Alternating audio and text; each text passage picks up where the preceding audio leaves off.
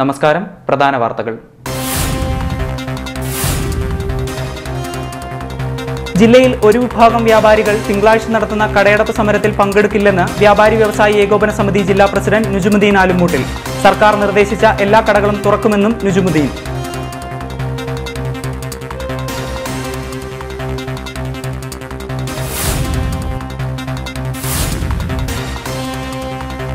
സ്വകാര്യ സ്കൂളിന്റെ ഫീസ് ഇളവിനായി രക്ഷിതാക്കൾ ഹൈക്കോടതിയെ സമീപിച്ചതിന്റെ പേരിൽ 3 വിദ്യാർത്ഥികൾക്ക് പഠനം നിഷേധിച്ചതായി പരാതി.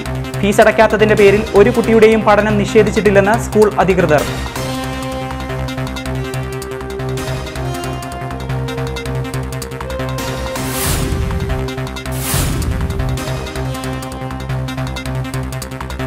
ജില്ലയിൽ ഞായറാഴ്ച 660 പേർക്ക് കൂടി കോവിഡ്. ടെസ്റ്റ് പോസിറ്റിവിറ്റി നിരക്ക് 10.29%. 657 പേർക്ക് സമ്പർക്കത്തിലൂടെ രോഗബാധ. കായംകുളം മണ്ഡലത്തിൽ 98 പേർക്ക് കൂടി കോവിഡ്.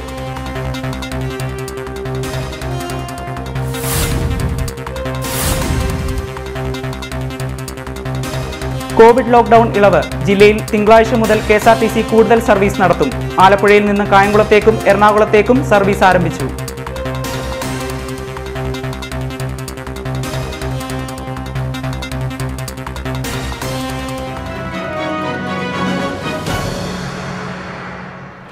വാർത്തകൾ വിശദമായി. ജില്ലയിൽ ഒരു വിഭാഗം വ്യാപാരികൾ തിങ്കളാഴ്ച നടത്തുന്ന കടയടപ്പ് സമരത്തിൽ പങ്കെടുക്കില്ലെന്നും സർക്കാർ നിർദ്ദേശിച്ച എല്ലാ കടകളും തുറക്കുമെന്നും വ്യാപാരി വ്യവസായി ഏകോപന സമിതി ജില്ലാ പ്രസിഡന്റ് നുജുമുദ്ദീൻ ആലുംമൂട്ടിൽ വാർത്താസമ്മേളനത്തിൽ അറിയിച്ചു. ജനങ്ങൾ ഒറ്റക്കെട്ടായി മഹാമാരിയെ നേരിടുമ്പോൾ സർക്കാർ തുറന്നു പ്രവർത്തിക്കാൻ അനുമതി നൽകിയ കടകൾ അടപ്പിച്ച് ജനങ്ങളെയും സർക്കാരിനെയും വെല്ലുവിളിച്ചുകൊണ്ട് ഹർത്താൽ നടത്തുന്ന നടപടി ശരിയല്ലെന്നും നുജുമുദ്ദീൻ പറഞ്ഞു. ജില്ലയിൽ ഒരു വിഭാഗം വ്യാപാരികൾ തിങ്കളാഴ്ച നടത്തുന്ന കടയെടുപ്പ് സമരത്തിൽ പങ്കെടുക്കില്ല എന്നും സർക്കാർ നിർദ്ദേശിച്ച എല്ലാ കടകളും തുറക്കുമെന്നും വ്യാപാരി വ്യവസായി ഏകോപന സമിതി ജില്ലാ പ്രസിഡന്റ് നുജുമുദ്ദീൻ ആലുംമൂട്ടിൽ വാർത്താസമ്മേളനത്തിൽ അറിയിച്ചു. അതിരൂക്ഷമായ സാഹചര്യത്തിലാണ് സംസ്ഥാന ഗവൺമെൻറ് കേരളത്തിലാകമാനം കഴിഞ്ഞ 1.5 മാസക്കാലമായി ലോക്ക്ഡൗൺ പ്രഖ്യാപിച്ചിട്ടുള്ളത്. ലോക്ക്ഡൗൺ മൂലം ഏറ്റവും കൂടുതൽ ദുരിതമനുഭവിക്കുന്ന ആൾക്കാരിൽ പ്രധാനപ്പെട്ടത് വ്യാപാരികളാണ്. വ്യാപാരികളും വ്യാപാര സ്ഥാപനങ്ങളിലെ തൊഴിലാളികളും കഴിഞ്ഞ 1.5 മാസക്കാലമായി ഏറ്റവും കൂടുതൽ സാമ്പത്തിക പ്രതിസന്ധിയിൽ കഴിയുന്നത് വ്യാപാരി സമൂഹമാണ്.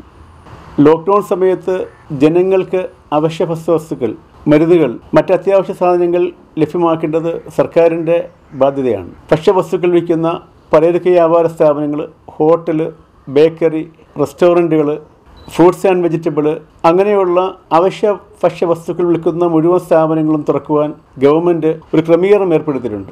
അത് രാജ്യത്തെ മുഴുവൻ ജനവിഭാഗവും ഏറ്റെടുത്തുകൊണ്ട് മുന്നോട്ട് പോവുകയാണ്. ഈ സാഹചര്യത്തിലാണ് ഒരു വിഭാഗം വ്യാപാരികൾ സർക്കാരിനെയും ജനങ്ങളെയും വെല്ലുവിളിച്ചുകൊണ്ട് തിങ്കളാഴ്ച 14-ാം തീയതി ആലപ്പുഴ ജില്ലയിൽ ഒരു ഹർത്താലിന് ആഹ്വാനം ചെയ്തത്.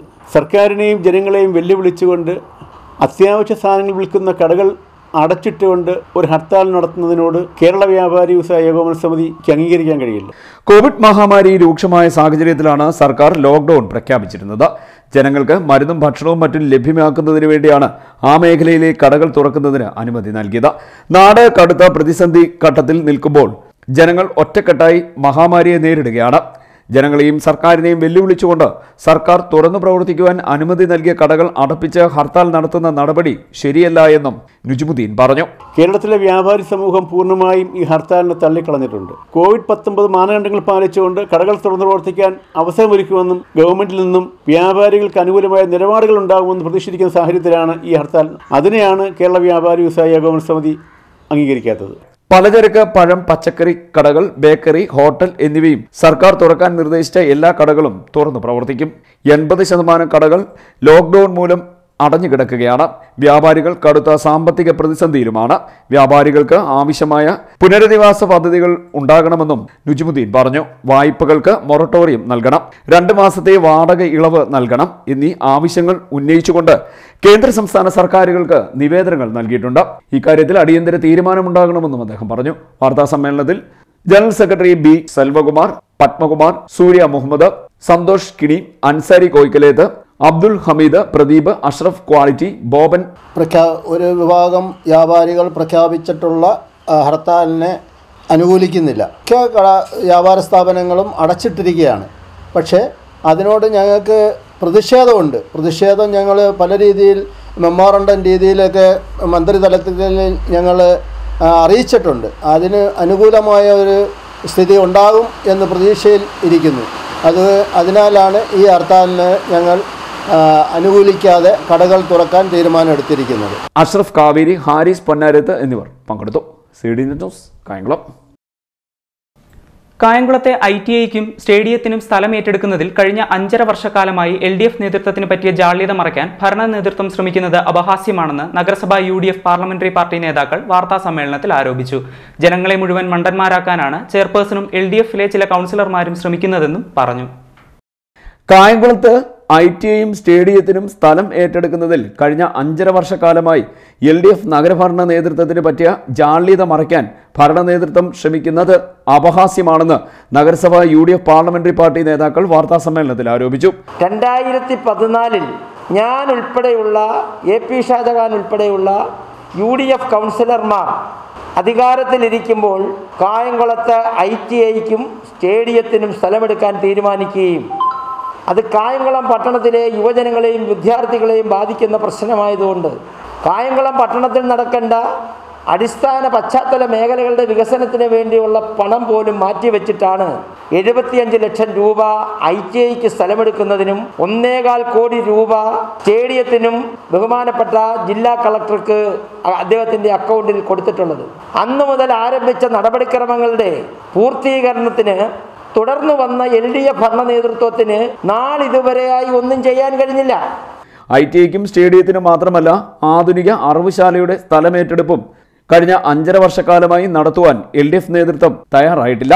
ഇപ്പോൾ സർക്കാരിൽ നിന്നും വന്ന കത്തിൽ നഗരസഭ ആവശ്യപ്പെട്ട പ്രകാരം അർജന്റ് ക്ലെയിമിൽ ഭൂമി ഏറ്റെടുക്കാൻ കഴിയാത്ത അവസ്ഥയാണെന്നും ഇത് കൗൺസിൽ യോഗത്തിൽ വന്ന അജണ്ടയിൽ നിന്നും തെറ്റ് മനസ്സിലാക്കി അർജന്റ് ക്ലോസിൽ ഉൾപ്പെടുത്താൻ നടപടി സ്വീകരിക്കണമെന്നും പറഞ്ഞതാണോ UDF ചെയ്ത കുറ്റമെന്നും നേതാക്കൾ ചോദിച്ചു. നഗരസഭ അക്വയർ ചെയ്യാൻ വെച്ചിരിക്കുന്ന സ്ഥലത്ത് 2 കെട്ടിടങ്ങൾ പണിയുന്നതിനുള്ള പെർമിറ്റ് കൊടുത്തു. അതാര് കൊടുത്തു എന്ന് ചെയർപേഴ്സൺ വ്യക്തമാക്കണം.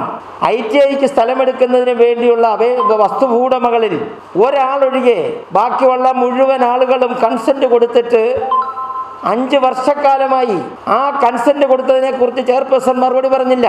അവിടെ കെട്ടിടം പണിയുന്നതിനെ കുറിച്ച് ചെയർപേഴ്സൺ മറുപടി പറഞ്ഞില്ല. അർജന്റ് ക്ലെയിമിൽ ഉൾപ്പെടുത്തിയാണ് ഈ സ്ഥലമെടുക്കുന്നതിന് ഇപ്പോൾ LDF ഭരണ നേതൃത്വം ഗവൺമെന്റിനോട് ആവശ്യപ്പെട്ടിരിക്കുന്നത്. ITI, സ്റ്റേഡിയം, ആധുനിക അറിവുശാല എന്നിവ UDF കൊണ്ടുവന്ന പദ്ധതികളാണെന്നും നേതാക്കൾ പറഞ്ഞു. അതിലൊന്നും ഒരു നടപടിയും സ്വീകരിച്ചതായി ബന്ധപ്പെട്ട ഫയലുകളിൽ രേഖകളില്ല. UDF ഭരണകാലത്താണ് ITIക്ക് 75 ലക്ഷവും സ്റ്റേഡിയത്തിന് 1.25 കോടി രൂപയും ജില്ലാ കളക്ടറുടെ അക്കൗണ്ടിലേക്ക് മാറ്റിയത്. ഇതിനുശേഷം വന്ന LDF ഭരണ നേതൃത്വം അർജന്റ് ക്ലെയിം എന്ന വിഭാഗത്തിലേക്ക് മാറ്റി കത്ത് നൽകിയതാണ് വസ്തു ഏറ്റെടുക്കാൻ നടപടി ഇല്ലാതാക്കിയത്. ഒരു നോട്ടീസ് പോലും കൗൺസിലർമാർക്ക് കൃത്യമായി കൊടുക്കാൻ പരാജയപ്പെടുന്ന ഭരണ നേതൃത്വം ചെയർപേഴ്സൺ വ്യാജ പ്രചരണങ്ങൾ അവസാനിപ്പിക്കണം. അതുകൊണ്ട് ITIക്ക് സ്ഥലം ഏറ്റെടുത്തേ പറ്റൂ. അത് ഏറ്റെടുക്കാൻ തയ്യാറാകുന്നെങ്കിൽ അതുമായി ബന്ധപ്പെട്ട് ഒട്ടനവധി സമരങ്ങൾക്കും നിയമ നടപടികൾക്കും ഞങ്ങൾ തയ്യാറാകും. വെട്ടത്തേത്ത് വയൽ ഏറ്റെടുക്കാൻ തീരുമാനിച്ചത് 2014 കൗൺസിൽ യോഗമാണ്. അന്ന് കൗൺസിലിൽ ഹാജരായ മുഴുവൻ അംഗങ്ങളും ഒന്നിച്ചാണ് ആ തീരുമാനമെടുത്തത്. ജനങ്ങളെ മുഴുവൻ മണ്ടന്മാരാക്കാനാണ് ചെയർപേഴ്സണും ചില LDF കൗൺസിലർമാരും ശ്രമിക്കുന്നതെന്നും ഇത് നഗരത്തിലെ ജനങ്ങൾ മനസ്സിലാക്കിക്കൊള്ളുമെന്നും നേതാക്കളായ CS ഭാഷ, AP ഷാജഹാൻ എന്നിവർ പറഞ്ഞു. കായംകുളം പട്ടണത്തിലെ 3 പ്രധാനപ്പെട്ട പദ്ധതികൾക്ക് വേണ്ടിയാണ് 3.50 കോടി രൂപ ഞങ്ങളൊക്കെ കൗൺസിലർമാരായിരുന്ന സമയത്ത് ഈ കായംകുളം പട്ടണത്തിൽ നീക്കിവെച്ചത്. നമ്മുടെ ചെയർപേഴ്സണ് പോലും സത്യത്തിൽ അറിയില്ല എന്ന് പറയുമ്പോൾ വളരെ അപമാനമാണ്. ഇവർ മുനിസിപ്പൽ കൗൺസിൽ വരുന്നതിന് മുമ്പ് അങ്ങനെ ഒരു നിയമം ഉണ്ടോ എന്ന് ഞങ്ങൾക്കറിയില്ല. അവരുടെ അടുത്ത് പോയി അനുവാദം വാങ്ങിച്ചിട്ട് വേണം വെട്ടത്തേത്ത് പുരയിടം ഏറ്റെടുക്കേണ്ട അവസ്ഥ ഉണ്ടായിരുന്നെന്ന് അവർ പറയുമ്പോൾ ഇതാരെ പറ്റിക്കാൻ വേണ്ടിയാണെന്ന് ഞങ്ങൾക്ക് മനസ്സിലാകുന്നത്. ഭരണ നേതൃത്വത്തിന് ഇതിനൊന്നുമല്ല സമയം. അവരെ സംബന്ധിച്ചിടത്തോളം ഇതെങ്ങനെങ്കിലും മുടക്കി ആമാശയം അവരുടെ ലക്ഷ്യം അതാണ്, കായംകുളത്തിൻ്റെ വികസനമല്ല. അതുകൊണ്ട് ഈ ഫണ്ട് ഇന്ന് നീക്കി വച്ചിരിക്കുന്ന ഈ ഫണ്ട് ആ കാലഘട്ടത്തിലെ കായംകുളം പട്ടണത്തിലെ റോഡുകൾക്ക് നീക്കി വെക്കേണ്ട പാലങ്ങൾക്കും അതുപോലെ ഓടകൾക്ക് നീക്കി വെക്കേണ്ട കാശ് പോലും മാറ്റി വെച്ചിട്ടാണ് വർക്ക്സ് ഡിപ്പോസിറ്റിൽ കൊടുത്തത്. ഇന്നും അത് മുന്നോട്ട് ഒരടി പോലും നീക്കാൻ കഴിയാതെ ഞങ്ങൾ 2 ദിവസത്തിന് മുമ്പ് ആ ഫയൽ എന്ന് ആവശ്യപ്പെടുമ്പോൾ അന്നേരമാണ് സെക്രട്ടറി ആ ഫയൽ ഒന്ന് തുറന്നു നോക്കുന്നത്. CDN news, Kayamkulam. സ്വകാര്യ CBSE സ്കൂളിൽ ഫീസ് ഇളവിനായി രക്ഷിതാക്കൾ ഹൈക്കോടതിയെ സമീപിച്ചതിന്റെ പേരിൽ 3 വിദ്യാർത്ഥികൾക്ക് പഠനം നിഷേധിച്ചതായി പരാതി. കായംകുളം വേലഞ്ചിറ ജനശക്തി പബ്ലിക് സ്കൂളിനെതിരെയാണ് രക്ഷിതാക്കൾ രംഗത്തെത്തിയിരിക്കുന്നത്. എന്നാൽ ഫീസ് അടയ്ക്കാത്തതിന്റെ പേരിൽ ഒരു കുട്ടിയുടെയും പഠനം നിഷേധിച്ചിട്ടില്ലെന്നും ചില രക്ഷിതാക്കൾ ബോധപൂർവം പ്രശ്നങ്ങൾ ഉണ്ടാക്കുകയാണെന്നും സ്കൂൾ അധികൃതർ പറയുന്നു. ഏതായാലും വിഷയം ഇപ്പോൾ വിദ്യാർത്ഥി സംഘടനകൾ ഏറ്റെടുത്തിരിക്കുകയാണ്. സ്വകാര്യ CBSE സ്കൂളിൽ ഫീസ് ഇളവിനായി രക്ഷിതാക്കൾ ഹൈക്കോടതിയെ സമീപിച്ചതിന്റെ പേരിൽ 3 വിദ്യാർത്ഥികൾക്ക് പഠനം നിഷേധിച്ചതായി പരാതി.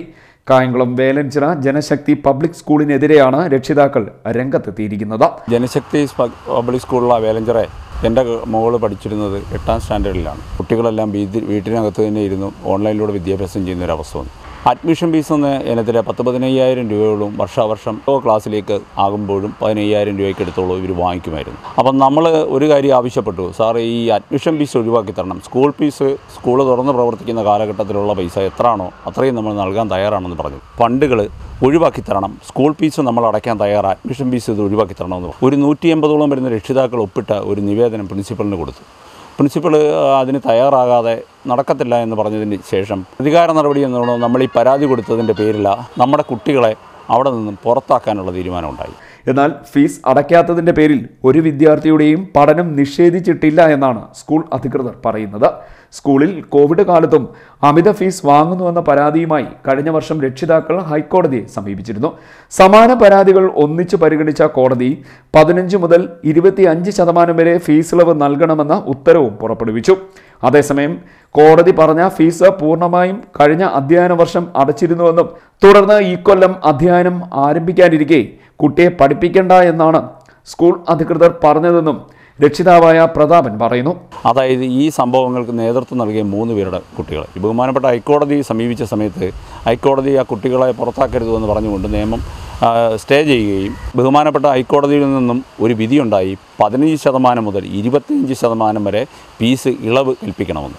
മാനേജ്മെൻ്റ് എടുത്ത തീരുമാനമാണ് കുട്ടികളെ പഠിപ്പിക്കേണ്ടതെന്ന്. വിദ്യാഭ്യാസ മന്ത്രിക്ക്, ബാലാവകാശ കമ്മീഷന്, DDEക്ക് ഇങ്ങനെ തുടർന്ന് ഒരുപാട് പേർക്ക് ഞാനിതിൻ്റെ ആപ്ലിക്കേഷൻ ഈ കാരണം കാണിച്ചുകൊണ്ട് നിവേദനം കൊടുക്കുകയുണ്ടായി. 27 വർഷം കൊണ്ട് പ്രവർത്തിക്കുന്ന ജനശക്തി പബ്ലിക് സ്കൂൾ, ഈ സ്കൂളിന് പഞ്ചായത്തിൻ്റെ നമ്പരില്ല. 27 വർഷമായിട്ട് പഞ്ചായത്തിൻ്റെ കെട്ടിടക്കരം അടയ്ക്കാത്ത ഒരു സ്ഥാപനമാണത്. എന്നാൽ സ്കൂളിലെ രക്ഷകർത്താക്കളായ വിനോദ്, ദിലീപ്, പ്രതാപൻ എന്നിവർ സ്കൂളിന്റെ യശസ്സിനെ ഇകഴ്ത്തി കാണിക്കുന്നതിനും സാമ്പത്തികമായി തകർക്കുന്നതിനും ബോധപൂർവം പ്രവർത്തിക്കുകയാണെന്നാണ് സ്കൂൾ അധികൃതർ പറയുന്നത്. 3 കുട്ടികളെ രക്ഷകർത്താക്കൾ ഫീസ് അടയ്ക്കാത്തതിൻ്റെ ഫീസ് കുറവ് ചെയ്യണമെന്ന് പറഞ്ഞ് ഹൈക്കോടതിയിൽ പോയതിൻ്റെ അടിസ്ഥാനത്തിലാണ് ആ കുട്ടികളെ പുറത്താക്കിയെന്നാണ് ആ രക്ഷകർത്താക്കൾ പറയുന്നത്. ഒരു കുട്ടിയെ പോലും ഫീസ് തരാത്തതിൻ്റെ അടിസ്ഥാനത്തിൽ കുട്ടിയെ പുറത്താക്കിയിട്ടില്ല. കുട്ടികളെ പഠിപ്പിക്കേണ്ടെന്ന് തീരുമാനിച്ചതിൻ്റെ ഉദ്ദേശമെന്ന് പറയുന്നത് അവർ കഴിഞ്ഞ 1 വർഷക്കാലമായി ഈ സ്കൂളിനെതിരെ അപകീർത്തികരമായ പ്രവർത്തനങ്ങൾ സാമൂഹ്യ മാധ്യമങ്ങളിലൂടെ നടത്തുകയാണ്. CBSEയുടെ മാനദണ്ഡം അനുസരിച്ച് സ്കൂൾ മാനേജിംഗ് കമ്മിറ്റി SMC എന്ന് പറയും, അത് പ്രവർത്തിക്കുന്നുണ്ട്. അതുകൂടാതെ PTA ഉണ്ട്. രണ്ടും ഇവിടെ ഉള്ളപ്പോൾ ഈ മിസ്റ്റർ വിനോദിൻ്റെയും പ്രതാപൻ്റെയും അതുപോലെ ദിലീപിൻ്റെയും നേതൃത്വത്തിൽ സംഘടന അവർ ഫോം ചെയ്തു, ജനശക്തി പേരൻസ് അസോസിയേഷൻ. കുട്ടികൾ ആരും തന്നെ ഫീസ് അടയ്ക്കേണ്ട, അതാണ് അവർ ആഹ്വാനം. ഈ സ്കൂളിനെ അടച്ചുപൂട്ടും, ഈ സ്കൂൾ അടച്ചുപൂട്ടുമെന്ന ഒരു വെല്ലുവിളി നടത്തി. ക്ലാസ് ടീച്ചർ കുട്ടികളോട് ഫീസ് ചോദിച്ചപ്പോൾ ഈ വിനോദ് വായിനോക്കികളായ ടീച്ചർമാർ എന്ന് അഭിസംബോധന ചെയ്തുകൊണ്ട് മാധ്യമങ്ങളിലൂടെ ദുഷ്പ്രചരണം നടത്തുകയാണ്. ഫീസ് അടയ്ക്കാത്തതിൻ്റെ പേരിൽ ഒരു പ്രതികാര നടപടിയുടെ ഭാഗമായിട്ടല്ല ഈ കുട്ടികളെ നമ്മളിവിടുന്ന് ഒഴിവാക്കി. ഇതിനു പുറമെ സ്കൂളിൽ നിയമാനുസൃതമായ സ്കൂൾ മാനേജിംഗ് കമ്മിറ്റിയും PTA പ്രവർത്തിക്കുന്നുണ്ട്. ഇത് ഉള്ളപ്പോൾ തന്നെ ഇവർ ജനശക്തി സ്കൂൾ പേരൻസ് അസോസിയേഷൻ എന്ന സംഘടനയ്ക്ക് രൂപം നൽകി. ഈ ഗ്രൂപ്പിലൂടെ രക്ഷകർത്താക്കൾ സ്കൂളിലേക്ക് ഒരു ഫീസും അടയ്ക്കരുതെന്ന് ആഹ്വാനം ചെയ്യുകയും സ്കൂൾ അടച്ചുപൂട്ടിക്കുമെന്ന് ഭീഷണിപ്പെടുത്തുകയും ചെയ്തതായും അധികൃതർ പറയുന്നു. നമ്മുടെ ഈ സ്കൂളിൻ്റെ സമാധാനപരമായ അന്തരീക്ഷത്തെ തകർക്കുന്നതാണ്. അതുകൊണ്ട് തന്നെയാണ് ഈ 3 രക്ഷിതാക്കളുടെ കുട്ടികളെ തുടർന്ന് പഠിപ്പിക്കേണ്ടതില്ല എന്ന് തീരുമാനിച്ചത്. അധ്യാപകരെ സംബന്ധിച്ചിടത്തോളം അവരെ വായിനോക്കികളെന്ന് വിളിച്ചതിൻ്റെ അടിസ്ഥാനത്തിൽ അവർക്ക് ഈ കുട്ടികളെ പഠിപ്പിക്കാൻ മാനസികമായി ബുദ്ധിമുട്ടുണ്ടെന്ന് രേഖാമൂലം അറിയിക്കുകയും ചെയ്തിട്ടുണ്ട്. ഇതിന്റെ അടിസ്ഥാനത്തിൽ സ്കൂൾ മാനേജിംഗ് കമ്മിറ്റിയിൽ കൂട്ടായി എടുത്ത തീരുമാനപ്രകാരമാണ് 3 രക്ഷിതാക്കളുടെയും കുട്ടികളെ ഈ അധ്യയന വർഷം പഠിപ്പിക്കേണ്ടതില്ല എന്ന് തീരുമാനിച്ചത്. അവർക്ക് വേറെ ഏത് സ്കൂളിൽ ചേർന്ന് പഠിക്കുന്നതിനും TC കൊടുക്കുവാൻ തയ്യാറാണെന്നും രക്ഷകർത്താക്കളെ ഇക്കാര്യം അറിയിച്ചിട്ടുണ്ടെന്നും സ്കൂൾ അധികൃതർ പറയുന്നു. കോടതി വിധിയെ പോലും വെല്ലുവിളിച്ചുകൊണ്ട് ഇപ്പോഴും ആ രക്ഷകർത്താക്കളും അവർക്ക് നേതൃത്വം കൊടുക്കുന്ന ഈ 3 രക്ഷകർത്താക്കളും ഈ സ്ഥാപനത്തെ തകർക്കുന്നതിന് വേണ്ടി ശ്രമിച്ചുകൊണ്ടിരിക്കുകയാണ്. ഈ കോവിഡിൻ്റെ മറവിൽ ഈ സ്കൂളിനെ തകർക്കുന്നതിന് വേണ്ടി നിരവധി ആയിട്ടുള്ള പ്രവർത്തനങ്ങൾ നടത്തിയതിൻ്റെ രേഖകളൊക്കെ തന്നെ നമ്മുടെ കൈവശമുണ്ട്. ഇത് സംബന്ധിച്ച് നടത്തിയ വാർത്താ സമ്മേളനത്തിൽ school principal R Sajeev, manager CM Vijayan, academic adviser V Suresh തുടങ്ങിയവർ പങ്കെടുത്തു. ഏതായാലും വിഷയം ഇപ്പോൾ വിദ്യാർത്ഥി സംഘടനകൾ ഏറ്റെടുത്തിരിക്കുകയാണ്. CD Net News, Kayamkulam. തീവ്രവാദികളുടെ ഗ്രനേഡ് ആക്രമണത്തിൽ കൊല്ലപ്പെട്ട ധീരജവാൻ S ഗിരീഷിന്റെ 20ാമത് ചരമവാർഷികം ആചരിച്ചു. പുഷ്പാർച്ചന, അനുസ്മരണ യോഗം എന്നിവ നടത്തി. ആസാമിലെ അരുണാചൽ പ്രദേശ് അതിർത്തിയായ ടിൻസുക്കിയ ജില്ലയിൽ മാർഗാറീത്തയിൽ വെച്ചുണ്ടായ ഊർഫ തീവ്രവാദികളുടെ ഗ്രനേഡ് ആക്രമണത്തിൽ കൊല്ലപ്പെട്ട ധീരജവാൻ S ഗിരീഷിന്റെ 20ാമത് ചരമവാർഷികം ആചരിച്ചു. പുഷ്പാർച്ചന, അനുസ്മരണ യോഗം എന്നിവ ഇതിന്റെ ഭാഗമായി നടത്തി. യോഗം ചാരിറ്റബിൾ സൊസൈറ്റി പ്രസിഡന്റും ഗ്രാമപഞ്ചായത്ത് അംഗവുമായ പാറയിൽ രാധാകൃഷ്ണൻ ഉദ്ഘാടനം ചെയ്തു. 2001 ജൂൺ മാസം 13-ാം തീയതി നമുക്കെല്ലാം പ്രിയങ്കരനായിരുന്ന ഈ നാട്ടുകാർക്ക് കാപ്പിൽ കിഴക്ക് ഭാഗത്ത് കണ്ണിലുണ്ണിയായിട്ടുള്ള ഗിരീഷ് വീരമൃത്യു വരും. ഗ്രനേഡ് ആക്രമണത്തിൽ അദ്ദേഹം വീരമൃത്യു വരികയാണ്. 19ാമത്തെ വയസ്സിൽ തന്നെ ഗിരീഷിന് ജോലി കിട്ടി. 21ാമത്തെ വയസ്സിലാണ് വീരമൃത്യു വരിക്കുന്നത്. 2 വർഷമാണ് ജോലി ചെയ്യാൻ കഴിഞ്ഞത്. സൊസൈറ്റി സെക്രട്ടറി MV ശ്യാം അധ്യക്ഷത വഹിച്ചു. ശരത് കുമാർ പാട്ടത്തിൽ, ചിറപ്പുറത്ത് Murali, Sreelatha Jyothikumar, Maruti Gopalakrishna Pillai, Raveendran Pillai, VS Anil, Sreekumar പച്ചംകുളത്ത്, V Vasanthakumar, T Dileep Kumar എന്നിവർ സംസാരിച്ചു. CD Net News, Kayamkulam. Soldiers of east Venice എന്ന സംഘടന വേറിട്ട ഒരു ക്യാമ്പയിൻ ചലഞ്ച് സംഘടിപ്പിക്കുന്നു. സേവ് കുട്ടനാട് ക്യാമ്പയിന്റെ ഭാഗമായി നോട്ട്ബുക്ക് ചലഞ്ചാണ് നടത്തുന്നത്.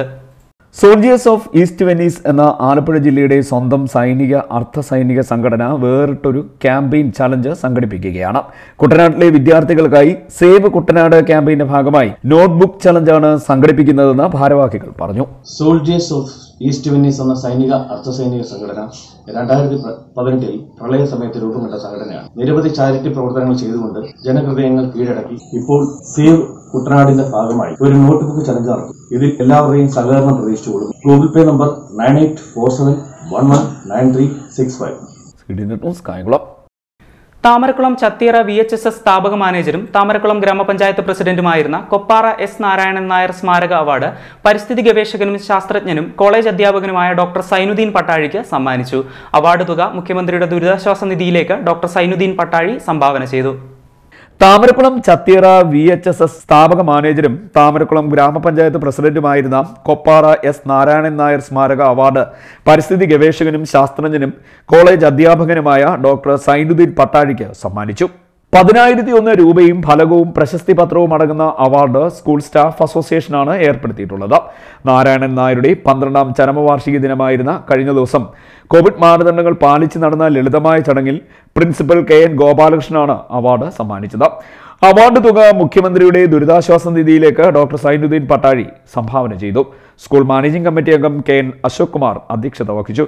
പ്രഥമാധ്യാപിക GK ജയലക്ഷ്മി നാരായണൻ നായർ അനുസ്മരണ പ്രഭാഷണം നടത്തി. പൂർവ്വ വിദ്യാർത്ഥി സംഘടനാ secretary S Jamal, staff secretary C Anilkumar, അധ്യാപകരായ KN Krishnakumar, AG Manjunath, R Sivaprakash, Ramachandrakurup എന്നിവർ പങ്കെടുത്തു.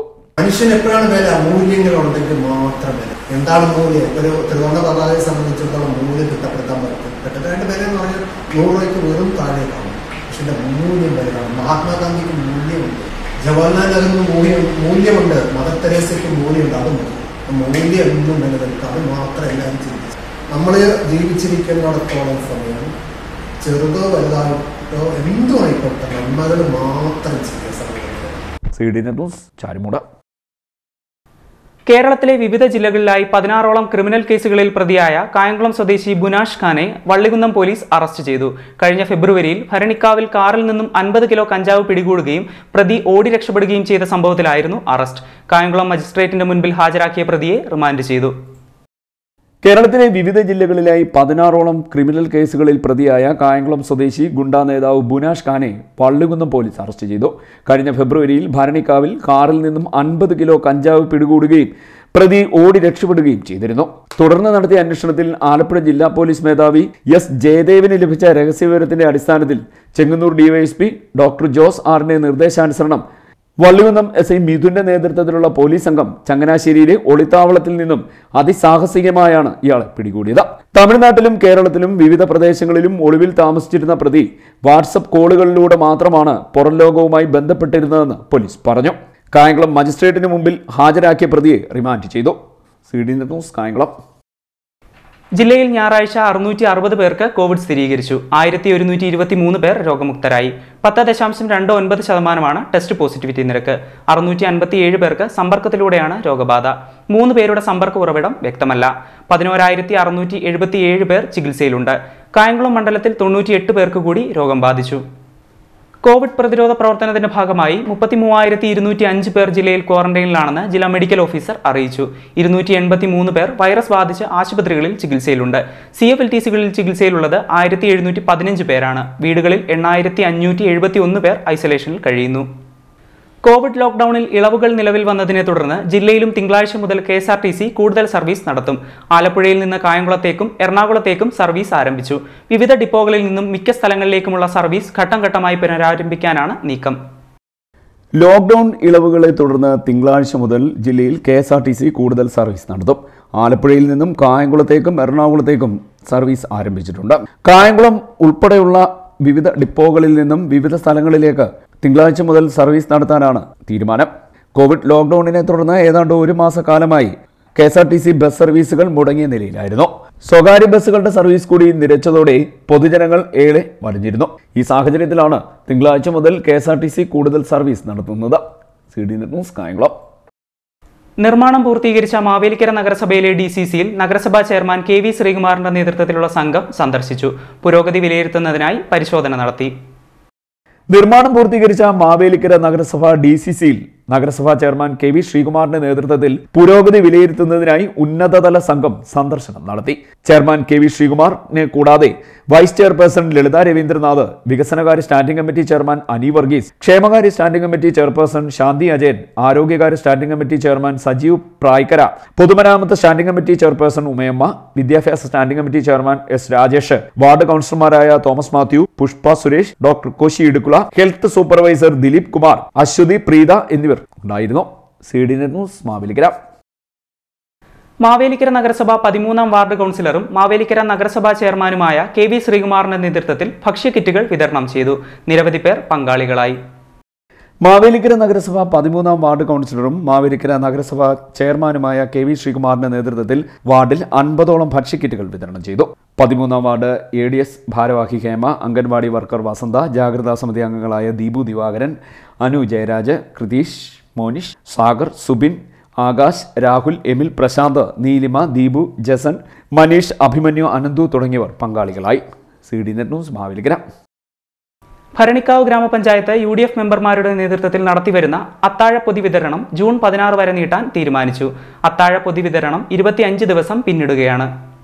ഭരണിക്കാവ് ഗ്രാമപഞ്ചായത്തിലെ UDF മെമ്പർമാരുടെ നേതൃത്വത്തിൽ നടത്തിവരുന്ന അത്താഴ പൊതി വിതരണം ജൂൺ 16 വരെ നീട്ടാൻ തീരുമാനിച്ചു. അത്താഴ പൊതുവിതരണം 25 ദിവസം പിന്നിടുകയാണ്. ലോക്ക്ഡൌൺ നീട്ടിയ സാഹചര്യത്തിൽ അത്താഴ പൊതുവിതരണം ജൂൺ 16 വരെ നീട്ടാൻ തീരുമാനിക്കുകയായിരുന്നുവെന്ന് അംഗങ്ങൾ പറഞ്ഞു. ഗ്രാമപഞ്ചായത്ത് കമ്മ്യൂണിറ്റി കിച്ചണിൽ നിന്നും വിതരണം ചെയ്യുന്ന ഒരു നേരത്തെ ആഹാരം കൊണ്ട് മാത്രം പല വീടുകളിലെയും ബുദ്ധിമുട്ട് മാറില്ല എന്ന് മനസ്സിലാക്കിക്കൊണ്ടാണ് തങ്ങൾ പ്രതിദാനം ചെയ്യുന്ന വാർഡുകളിലെങ്കിലും 2 നേരത്തെ ഭക്ഷണം ലഭിക്കണമെന്ന ഉദ്ദേശത്തോടുകൂടി അത്താഴ പൊതുവിതരണം ചെയ്യാൻ തീരുമാനിച്ചതെന്നും പഞ്ചായത്ത് അംഗവും യൂത്ത് കോൺഗ്രസ് നിയോജക മണ്ഡലം പ്രസിഡന്റുമായ സൽമാൻ പൊന്നേറ്റിൽ പറഞ്ഞു.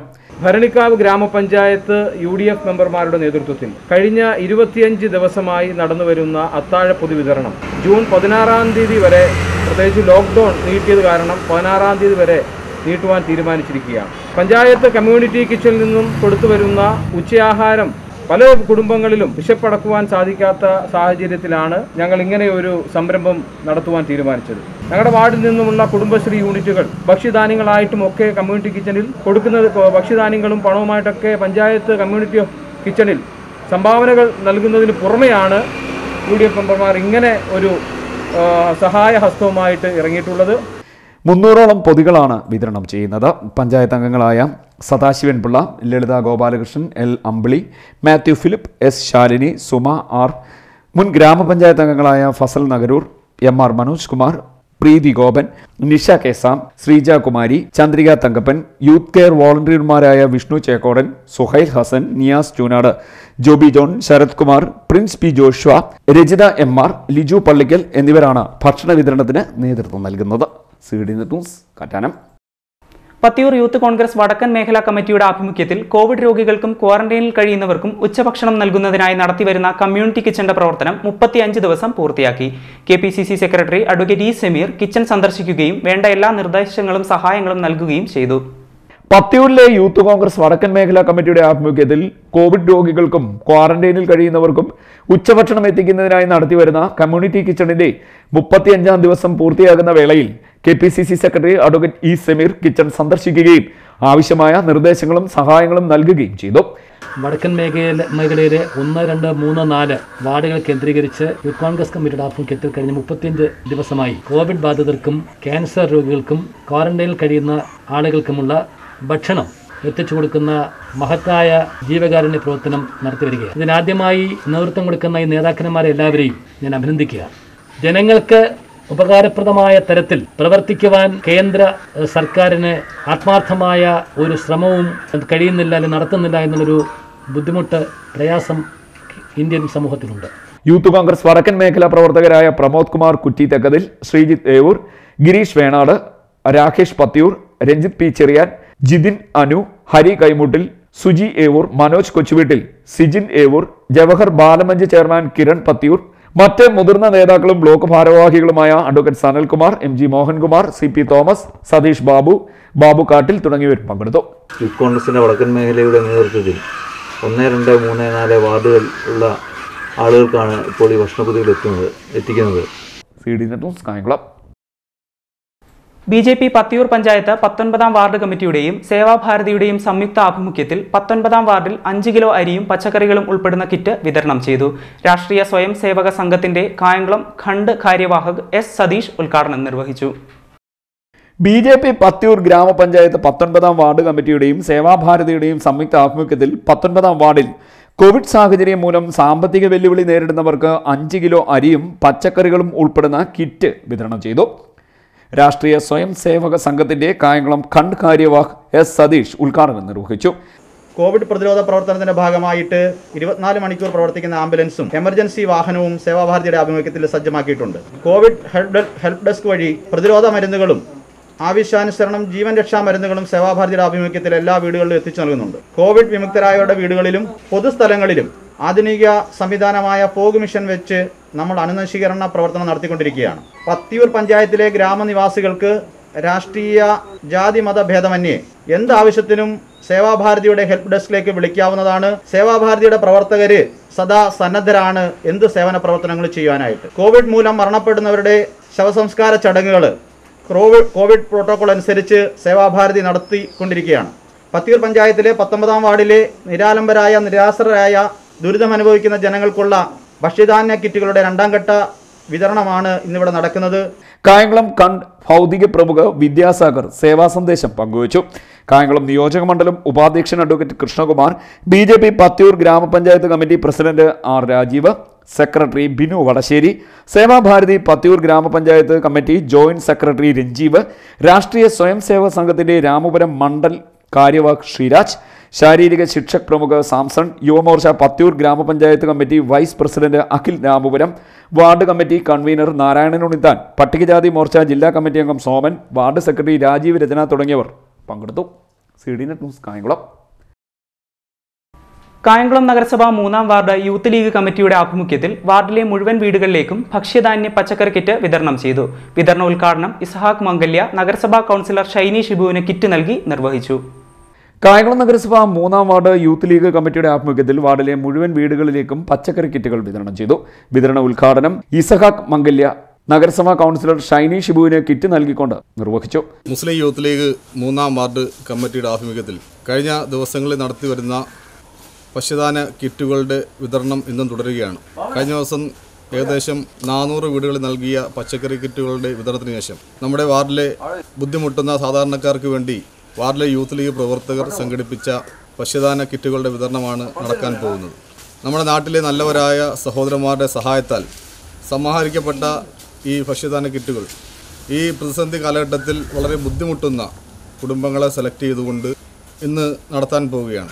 യൂത്ത് ലീഗ് സംസ്ഥാന പ്രവർത്തക സമിതി അംഗം ബി ഷിബു, യൂത്ത് ലീഗ് നേതാക്കളായ സുധീർ കളവരശ്ശേരിൽ, സുധീർ ആയിക്കാട്ട്, നൌഷാദ് വളുവത്തറ, കബീർ ഉനൈസ്, MH സുഹൈൽ, ജലാൽ, റിയാസ് വലിയത്, നസ്മൽ ബഷീർ, ഇർഫാൻ ഐക്കര, സുൽഫിക്കർ ഇഞ്ചക്കൽ, സമീർ, അൻഷാദ് തുടങ്ങിയവർ നേതൃത്വം നൽകി. CD news Kayamkulam. Devikulangara panchayat ward 2-ൽ Covid പ്രതിരോധ പ്രവർത്തനങ്ങളുടെ ഭാഗമായി നടക്കുന്ന സാമൂഹിക അടുക്കളയിൽ സേവാഭാരതി പ്രവർത്തകരും BJP പ്രവർത്തകരും ചേർന്ന് ബിരിയാണി തയ്യാറാക്കി നൽകി. ഇതിന് വാർഡ് മെമ്പർ R രാജേഷ് ഉൾപ്പെടെയുള്ള ഭാരവാഹികൾ നേതൃത്വം നൽകി. ദേവികുളങ്ങര ഗ്രാമപഞ്ചായത്ത് വാർഡ് 2-ൽ കോവിഡ് പ്രതിരോധ പ്രവർത്തനങ്ങളുടെ ഭാഗമായി നടക്കുന്ന സാമൂഹിക അടുക്കളയിൽ സേവാഭാരതി പ്രവർത്തകരും BJP പ്രവർത്തകരും ചേർന്ന് ബിരിയാണി തയ്യാറാക്കി നൽകി.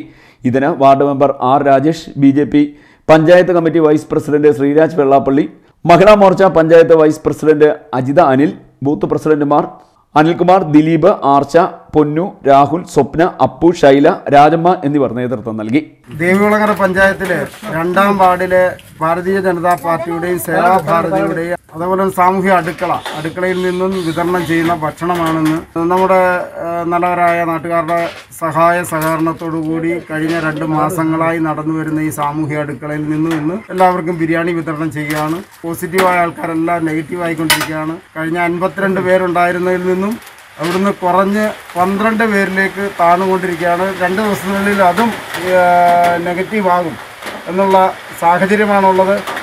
2-ാം വാർഡിലെ സമ്പൂർണ്ണമായും കോവിഡ് മുക്തമാക്കാനുള്ള പ്രതിരോധ പ്രവർത്തനങ്ങളാണ് നടന്നുകൊണ്ടിരിക്കുന്നത്.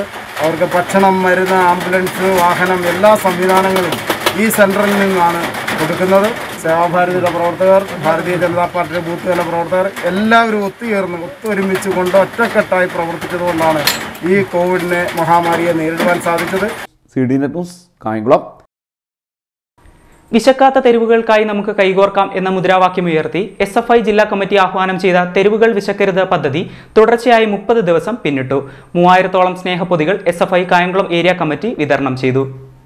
വിശക്കാത്ത തെരുവുകൾക്കായി നമുക്ക് കൈകോർക്കാം എന്ന മുദ്രാവാക്യമുയർത്തി SFI ആലപ്പുഴ ജില്ലാ കമ്മിറ്റി ആഹ്വാനം ചെയ്ത തെരുവുകൾ വിശക്കരുത് പദ്ധതി തുടർച്ചയായി 30 ദിവസം പിന്നിട്ടു. എല്ലാ ഏരിയ കമ്മിറ്റി അംഗങ്ങളുടെയും നേതൃത്വത്തിലാണ് തെരുവുകളിൽ കഴിയുന്ന ആൾക്കാർക്കും ജീവജാലങ്ങൾക്കും അവശ്യ സർവീസ് നടത്തുന്ന ഡ്രൈവർമാർക്കും തൊഴിലാളികൾക്കും ക്വാറന്റൈനിൽ കഴിയുന്നവർക്കും ഭക്ഷണം നൽകുന്നത്. COVID-19 എന്ന മഹാവ്യാധി ലോകം മുഴുവൻ പടർന്നു പിടിച്ചുകൊണ്ടിരിക്കുന്ന സാഹചര്യത്തിൽ വിശക്കാത്ത തെരുവുകൾക്കായി നമുക്ക് കൈകോർക്കാം എന്ന ക്യാമ്പയിനോടുകൂടി SFIയുടെ നേതൃത്വത്തിൽ കഴിഞ്ഞ 18 ദിവസമായി 3000-ലധികം ഭക്ഷണപ്പൊതികളാണ് ഇതിനോടകം വിതരണം ചെയ്തിരിക്കുന്നത്. രാത്രിയും പകലുമായി റോഡിലൂടെ പോകുന്ന വഴിയാത്രക്കാർക്കും ദൂര യാത്രകൾ ചെയ്യുന്ന നിരവധി ആളുകളിലേക്കാണ് ഇത്തരത്തിലൊരു സേവനം SFIയുടെ നേതൃത്വത്തിൽ നൽകിക്കൊണ്ടിരിക്കുന്നത്. ഇന്ന് SFI മാതൃകത്തിന്റെ ഭാഗമായിട്ടാണ് ഇത്തരത്തിലൊരു പൊതിച്ചോറ് വിതരണം നടത്തിയിരിക്കുന്നത്. ഏറെ മാതൃകാപരവും അഭിനന്ദനാർഹവുമായ ഒരു പരിപാടി തന്നെയാണിത്. കാരണം വിശക്കുന്നവർക്ക് അന്നം കൊടുക്കുന്നതിനേക്കാൾ വലിയ ക്യാമ്പയിൻ മറ്റു ഒന്നും തന്നെ ഇല്ല എന്ന് നമുക്ക് എല്ലാവർക്കും അറിയാം. ഇതുവരെ 17 ദിവസങ്ങളിലായി 3000-ഓളം സ്നേഹപ്പൊതികൾ SFI കായംകുളം ഏരിയ കമ്മിറ്റി വിതരണം ചെയ്തു. കഴിഞ്ഞ ദിവസം പൊതിച്ചോർ SFI മാതൃകം കായംകുളം ഏരിയ കമ്മിറ്റിയാണ് വിതരണം ചെയ്തത്. കായംകുളം നഗരസഭാ ചെയർപേഴ്സൺ P ശശികല ഉദ്ഘാടനം നിർവഹിച്ചു. DYFI ജില്ലാ സെക്രട്ടേറിയറ്റ് അംഗം അഡ്വക്കേറ്റ് മിനീസയുടെ നേതൃത്വത്തിലായിരുന്നു വിതരണം. CD news Kayamkulam.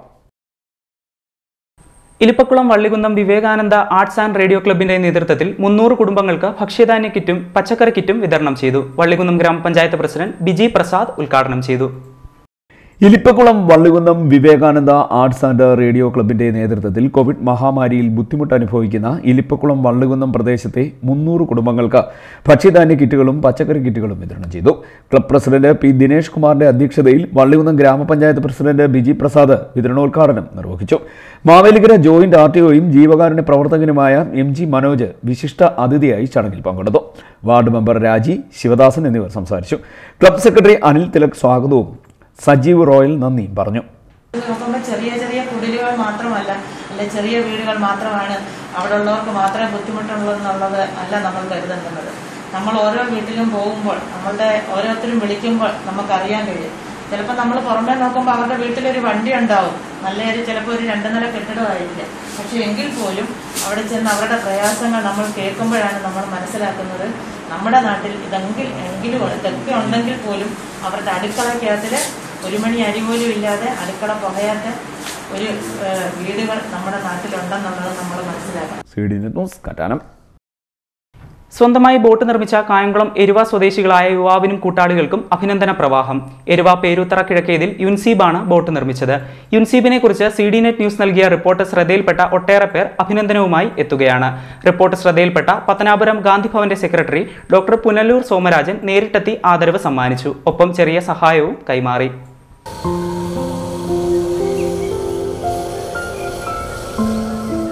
സ്വന്തമായി ബോട്ട് നിർമ്മിച്ച കായംകുളം എരുവ സ്വദേശികളായ യുവാവിനും കൂട്ടാളികൾക്കും അഭിനന്ദന പ്രവാഹമാണ്. എരുവ പേരൂത്തറ കിഴക്കേതിൽ യുൻസിബാണ് ബോട്ട് നിർമ്മിച്ചത്. ഇവർ ചോദിച്ചാൽ എങ്ങനെ ഇതിൻ്റെ പ്ലാൻ എന്ന് വെച്ചാൽ ഞാൻ മണ്ണി വരച്ച് കാണിച്ച് ഇന്ന രീതി വെക്കണം എന്നുള്ള രീതി ചെയ്തു. പക്ഷേ ആ പ്ലാൻ ഞങ്ങൾ ചതിച്ചില്ല. ആദ്യമായിട്ട് ചെയ്തതാണെങ്കിലും ഈ ബോട്ട് പണിയുന്ന വലിയ വലിയ മേശന്മാർക്ക് ചെന്ന് അവരുടെയൊക്കെ അഭിപ്രായം ചോദിക്കുക, അവരെ കൊണ്ടുവരുന്ന ഇത് കാണിക്കുകയും ചരിവും കാര്യങ്ങളെല്ലാം നോക്കി കോണിപ്പ് നോക്കണം, അതെല്ലാം നോക്കാൻ ഓരോ മേശന്മാരെ കൊണ്ടുവന്ന് അവരെല്ലാം ലെവൽ ചെയ്തതിന് ശേഷം മാത്രമാണ് ഞങ്ങൾ പണിഞ്ഞത്. ആദ്യം 6 അടിക്ക് പണിയാന്നുള്ള രീതിയിലായിരുന്നു. ഇപ്പോൾ ഇത് പണിഞ്ഞു വന്നപ്പോൾ 4.5 മീറ്ററോളം ഉണ്ട് ഇതിൻ്റെ നീളം, വീതി 5 അടിയോളം വരുന്നുണ്ട്. വഴക്ക് പറയും ഇത് പറ്റത്തില്ല, ഇത് നമ്മുടെ നാട്ടിലല്ല ചെയ്യുന്നത്, ഇതിന് പ്രഗത്ഭന്മാരാണ് ചെയ്യുന്നത്, അങ്ങനെ എങ്ങനെയാണെന്ന് പറഞ്ഞാൽ ഒരുപാട് പേര് മോശമായിട്ട് പറയുമ്പോഴും നമുക്ക് അതെല്ലാം തരണം ചെയ്ത് തന്നെ ഞങ്ങൾ മുമ്പോട്ട് പോയി. കാര്യം ഇന്നിനെല്ലാം ഒരു വിജയം ഞങ്ങൾക്ക് കിട്ടും എന്നുള്ളൊരു വിശ്വാസം ഞങ്ങളിലുണ്ടായിരുന്നു. ആ വിശ്വാസത്തിൻ്റെ ഫലമാണ് ഈ കാണുന്ന ഈ കലാസ്. 90,000 രൂപയോളം എനിക്ക് ചിലവ് വന്നിട്ടുണ്ട്. ഇതിനകത്ത് യമഹയുടെ എഞ്ചിനുണ്ട്. ഒരു സ്പീഡ് ബോട്ട് ഏത് രീതിയിലാണ് ഓടുന്നത് ആ രീതിയിലാണിത് രൂപകൽപ്പന ചെയ്തത്. കഴിഞ്ഞ ജനുവരിയിൽ വലിയരീക്കലിൽ ചൂണ്ടയിടാനായി ബോട്ടിൽ കയറിയ യുൻസീബിനെയും സുഹൃത്തുക്കളെയും അതിൽ നിന്ന് ഇറക്കി വിട്ടതിൻ്റെ മനോവിഷമത്തിൽ തിരികെ വീട്ടിലെത്തി സ്വന്തമായി ഒരു ബോട്ട് നിർമ്മിക്കാൻ തീരുമാനിക്കുകയായിരുന്നു. കുറഞ്ഞ ചെലവിൽ ചെയ്യാനൊരുങ്ങിയ ബോട്ട് നിർമ്മാണം പുരോഗമിച്ചപ്പോൾ യുൻസീബിൻ്റെ സഹോദരിയുടെ ചെറിയ സ്വർണ്ണാഭരണങ്ങൾ പണയത്തിലായി. അങ്ങനെ കഠിന പ്രയത്നത്തിലൂടെ അവർ സ്വപ്നം സാക്ഷാത്കരിച്ചു. കായംകുളം ഖലാസി എന്ന പേരും ബോട്ടിനിട്ടു. ഒരു ആഗ്രഹം വെച്ച് ഞങ്ങൾ ചൂണ്ടിടാൻ വേണ്ടി പോയപ്പോൾ ഒരു ഫൈബർ ബോട്ടിനകത്ത് കയറി. അപ്പോൾ പുള്ളി വന്നിട്ട് മോശമായിട്ടുള്ള രീതിയിലാണ് നമ്മളടുത്ത് സംസാരിച്ചത്. അത് ഒരുപാട് വിഷമമായിപ്പോയി. അപ്പോൾ ഇങ്ങനെ ഒരു ആശയം കൊണ്ടുവന്ന യുൻസി പറഞ്ഞു നമുക്കൊരു ബോട്ട് എന്തായാലും നമുക്ക് മേടിക്കാം, സെക്കൻഡ് ഹാൻഡ് ഒരെണ്ണം മേടിക്കാടാന്ന് പറഞ്ഞു. അപ്പോൾ അജ്മൽ പറഞ്ഞു വേണ്ട, നമുക്ക് ഒരെണ്ണം പണിയാം. ആ വാശിപ്പുറത്ത് നമ്മൾ ചെയ്ത് ഒരു ബോട്ടിൻ്റെ പൂർണ്ണ രീതിയിൽ കൊണ്ടുവന്നത് നമ്മുടെ അജ്മലാണ്. ഫൈബർ ചെയ്ത് നമുക്ക് അത്ര എക്സ്പീരിയൻസ് ഇല്ല, എന്നാലും നമ്മളെ കൊണ്ട് ചെയ്യാൻ പറ്റുന്ന രീതിയിൽ നമ്മളും ഹെൽപ്പ് ചെയ്ത് കൊടുത്ത്. യുൻസീബും സുഹൃത്തുക്കളായ നൗഫൽ, അജ്മൽ എന്നിവരും കഠിന പ്രയത്നം നടത്തിയാണ് ബോട്ട് നിർമ്മിച്ചത്. 3.5 മാസത്തെ പരിശ്രമത്തിലൂടെയാണ് സംഘം ബോട്ട് നിർമ്മിച്ചത്. യുൻസീബിനെ കുറിച്ച് CDNet ന്യൂസ് നൽകിയ റിപ്പോർട്ടർ ശ്രദ്ധയിൽപ്പെട്ട ഒട്ടേറെ പേർ അഭിനന്ദനവുമായി എത്തുകയാണ്. റിപ്പോർട്ടർ ശ്രദ്ധയിൽപ്പെട്ട പത്തനാപുരം ഗാന്ധിഭവന്റെ സെക്രട്ടറി ഡോക്ടർ പുനലൂർ സോമരാജൻ ഇവരെ കാണാൻ ആഗ്രഹം പ്രകടിപ്പിച്ചു. തുടർന്ന് നേരിട്ടെത്തി ആദരവ് സമ്മാനിച്ചു. ഒപ്പം ചെറിയ സഹായവും കൈമാറി. അവഗണനയിൽ നിന്നുമാണ് പലരും ഉയരങ്ങൾ കീഴടക്കുന്നതെന്നും നിങ്ങൾ ധൈര്യമായി മുന്നോട്ട് പോകണമെന്നും സംസ്ഥാന ഓർഫനേജ് കൺട്രോൾ ബോർഡ് മെമ്പർ കൂടിയായ ഡോക്ടർ സോമരാജൻ യുവാക്കളെ ഉപദേശിച്ചു. മഹത്തായ സംരംഭമാണ്. ഒരു ചൂണ്ടയിടയിൽ തടസ്സം ഉണ്ടാകുകയും ആക്ഷേപം ഉണ്ടാകുകയും ചെയ്ത സാഹചര്യത്തിൽ ഈ 3 യുവാക്കൾ തീരുമാനിച്ചു സ്വന്തമായി അവർക്കൊരു ജലവാഹനം ഉണ്ടാവണം. അങ്ങനെ അവരുടെ ബുദ്ധിശക്തി, ദീർഘവീക്ഷണം, കഠിനമായ അധ്വാനം, അൻവറിനെ പോലെയുള്ള പ്രിയപ്പെട്ടവരുടെ സഹായം, ഇന്ന് അവർ അത്ഭുതങ്ങൾ സൃഷ്ടിച്ചുകൊണ്ട് വിജയികളായിരിക്കുകയാണ്. ഗാന്ധി ഭവൻ്റെ പ്രവർത്തകനും സംസ്ഥാന ഓർഫനേജ് കൺട്രോൾ ബോർഡ് മെമ്പറും കൂടായ എനിക്ക് എൻ്റെ പ്രിയപ്പെട്ട ഷമീർ ഗാന്ധി ഭവൻ സ്നേഹവീടിൻ്റെ ഡയറക്ടറോടൊപ്പം ഇവിടെ വന്ന് ഇതിൻ്റെ പങ്കാളിയാകാൻ കഴിഞ്ഞത് വലിയൊരു അഭിമാനമായിട്ട് ഞാൻ കാണുകയാണ്. ഗാന്ധി ഭവൻ സ്നേഹവീട് ഡയറക്ടർ മുഹമ്മദ് ഷമീർ, അൻവർ 108, മായ വാസുദേവ്, അനീറ്റ, അനു എന്നിവരും ചടങ്ങിൽ പങ്കാളികളായി. ഗാന്ധിഭവന്റെ നേതൃത്വത്തിൽ കായംകുളം കായലിലെ മാലിന്യങ്ങൾ നീക്കുന്നതിന് യുൻസിബും സുഹൃത്തുക്കളും പങ്കുചേരാമെന്ന് അറിയിച്ചു. എൻ്റെ പ്രിയപ്പെട്ട ഈ അനിയന്മാർ ഷമീർ അടക്കം നമ്മളെല്ലാവരും കൂടെ ഒത്തുചേരാമെങ്കിൽ നമുക്ക് ഈ ജല നൗകയിൽ നമുക്ക് ഈ കായംകുളം കായലിനെ മൊത്തം ശുദ്ധീകരിക്കുവാൻ, അതിൽ വന്നു ചേരുന്ന പ്ലാസ്റ്റിക് മാലിന്യങ്ങൾ ഉൾപ്പെടെയുള്ളവ നീക്കം ചെയ്ത് പത്തനാപുരത്തെ ഗാന്ധിഭവനും ഗാന്ധിഭവൻ്റെ എല്ലാ ശാഖകളും ഇവിടുത്തെ അക്കോക്ക് തുടങ്ങിയ സന്നദ്ധ ജീവകാരുണ്യ സംഘടനകളെ ഉൾക്കൊള്ളിച്ചുകൊണ്ട് നമുക്കതൊരു വലിയ സംരംഭമാക്കി മാറ്റാം.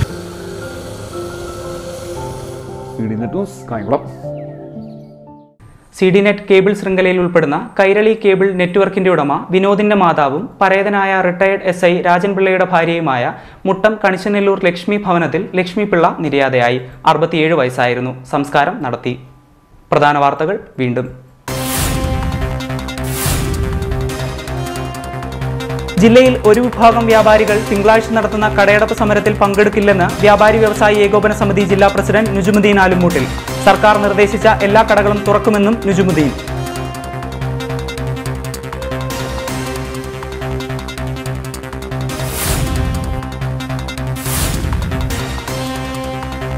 സ്വകാര്യ സ്കൂളിന്റെ ഫീസ് ഇളവിനായി രക്ഷിതാക്കൾ ഹൈക്കോടതിയെ സമീപിച്ചതിന്റെ പേരിൽ 3 വിദ്യാർത്ഥികൾക്ക് പഠനം നിഷേധിച്ചതായി പരാതി. ഫീസ് അടയ്ക്കാത്തതിന്റെ പേരിൽ ഒരു കുട്ടിയുടെയും പഠനം നിഷേധിച്ചിട്ടില്ലെന്ന് സ്കൂൾ അധികൃതർ.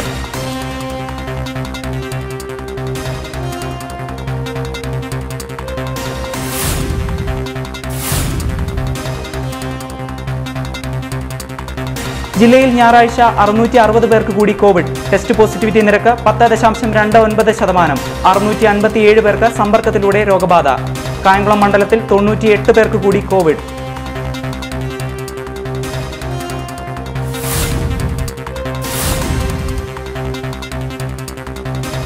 കോവിഡ് ലോക്ക്ഡൌൺ ഇളവ്. ജില്ലയിൽ തിങ്കളാഴ്ച മുതൽ KSRTC കൂടുതൽ സർവീസ് നടത്തും.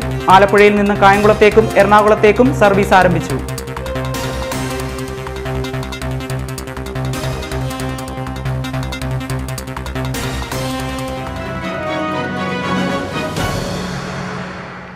ഈ വാർത്താ ബുള്ളറ്റിൻ അവസാനിക്കുന്നു. നമസ്കാരം.